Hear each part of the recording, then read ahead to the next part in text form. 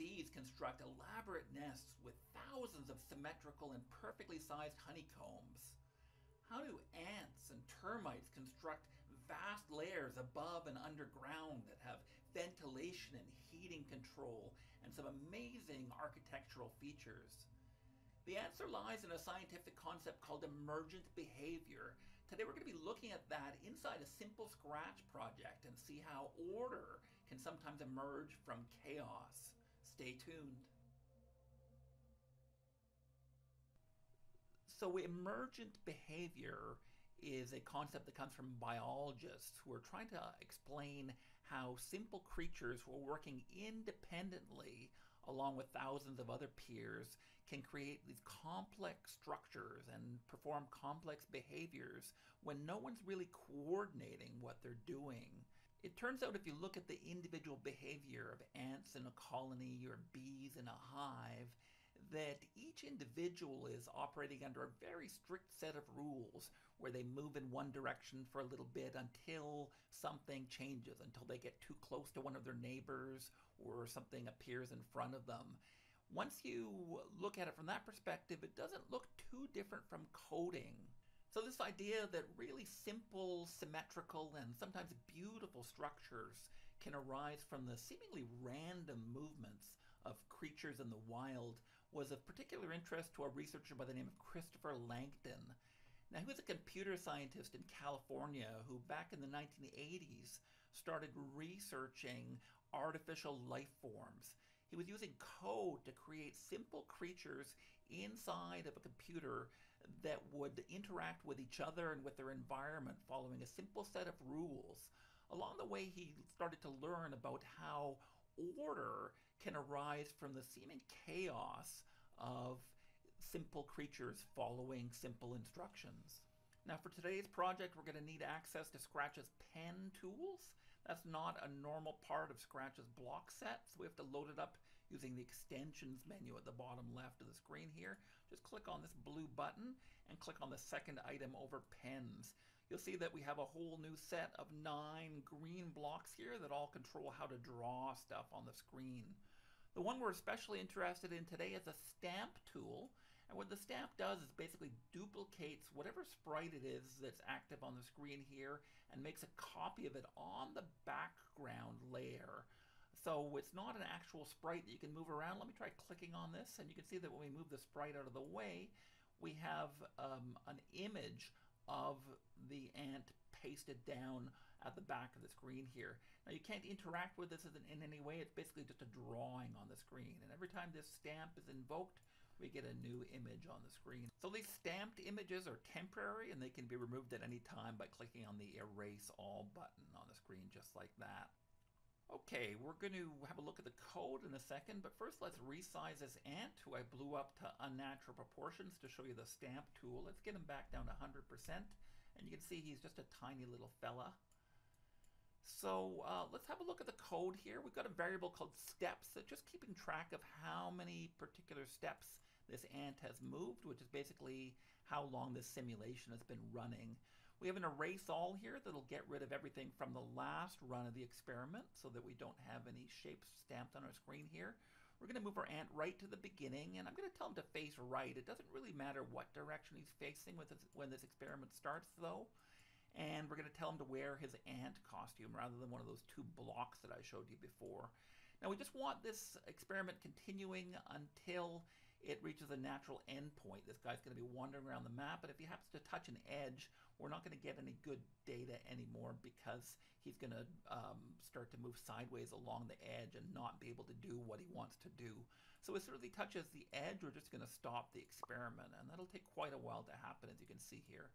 So we're going to keep running through this loop here where we switch our costume to the ant costume. I'm going to wait a little bit here just so that you guys can understand what's happening. We'll remove these weights later and we'll want our experiment to run a lot faster.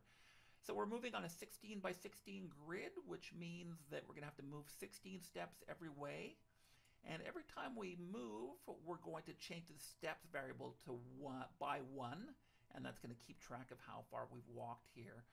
And after taking our step, we're going to pause again and then play a little sound before we change the color of the square beneath us. So you remember I mentioned that our ants are going to be following a simple set of instructions. Right now they're only just moving forward one step at a time, move and make a pop sound, move and make a pop sound. Next, I'm going to get them to try and change the color of the square underneath them. So every time an ant enters a square, he's going to have a look at what the color is underneath them. I'm going to do this with an if-else statement, so let's pop that in here. So I'm going to get it looking for the color black, and I'm going to tell it if I enter a square that's the color black, I'm going to turn left 90 degrees, and I'm going to switch my costume to white. Now we're going to stamp that costume down, so basically he's going to change the color of the square underneath him to white when he does that. If he doesn't step on black, which means he's already on a white square, he's going to take that square and change it to black. So basically what's happening is every time an ant enters a square, he's going to flip that square over to the opposite color. And depending on which color he's already on, he's either going to turn left or turn right. Now, once he finishes doing that, we're going to stamp down that block, either the black block or the white block, to change the color of the underlying screen. And then we're going to switch our costume back to the ant again so that our ant can come around and take the next step. Let's run this little experiment and see what happens here. So our steps are at 0, and you can see that our little fellow is walking along, and it seems like he's going to be doing basically the same thing, but at some point things start to get a little more erratic. It looks like he's just basically trying to fill up the whole screen with colors here. But as he moves along, following these simple instructions, things get a little more chaotic.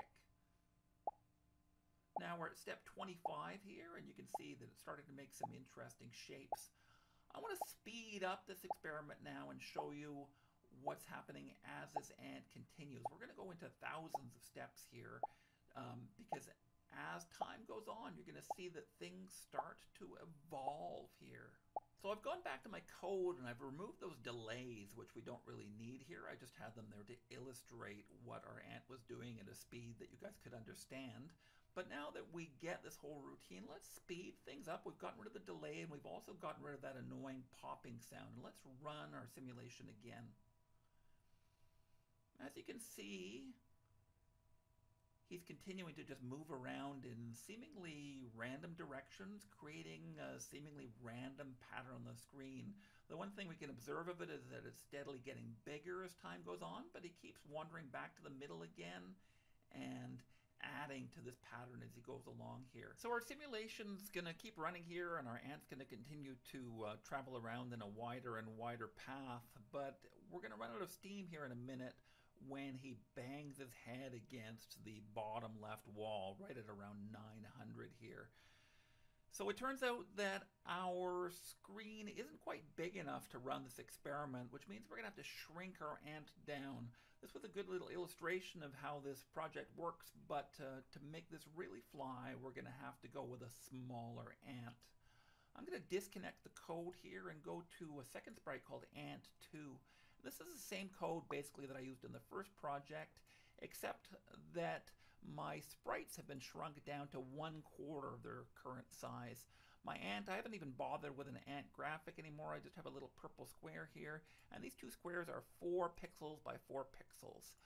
And our movement here is going to be 4 steps. So when I run this program now, you'll see that we get the same kind of effect, but we're running on a much smaller scale here, which will allow us to see this experiment through to its natural conclusion here. So to see this project really working in overdrive, we're going to get into turbo mode, which is a special version of Scratch that runs without any frame rate restrictions. So if you have a fast computer, you'll see that you can run this incredibly quickly just by going to the edit menu here and selecting turn on turbo mode. So let's run the project again and see what happens. So as you can see, the pattern continues to grow here, and it's pretty much doing just more of the same thing. but somewhere around the 10,000 mark, you're going to see something quite remarkable start to happen. There it is there. So amid all the chaos of this ant kind of seemingly wandering around the screen aimlessly, at some point around step 2000, he starts doing something entirely predictable. He breaks out of his chaotic pattern and starts building a little road off the screen. So it turns out that no matter what obstacles you put in the ant's way, he'll still end up making the same roadway pattern at some point in the process. To show you that, I've created a simple little script here that puts random black and white tiles down along the center of the screen here before we start our project. So basically when I hit a button here, it just generates a random pattern of black and white squares. We're going to place our ant down in the middle here again and see what he does. And let's run the experiment one more time.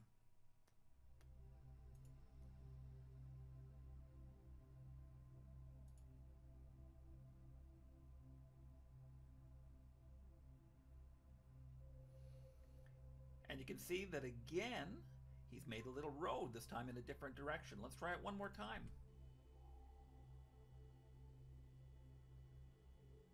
And again in a different direction. Let's try it one last time.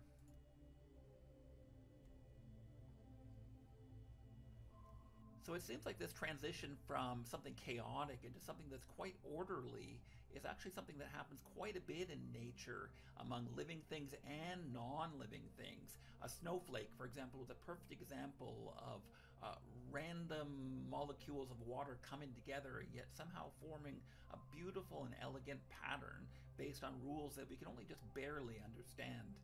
Computers have been really helpful for helping us sort out this behavior in the animal kingdom and in the natural world as well.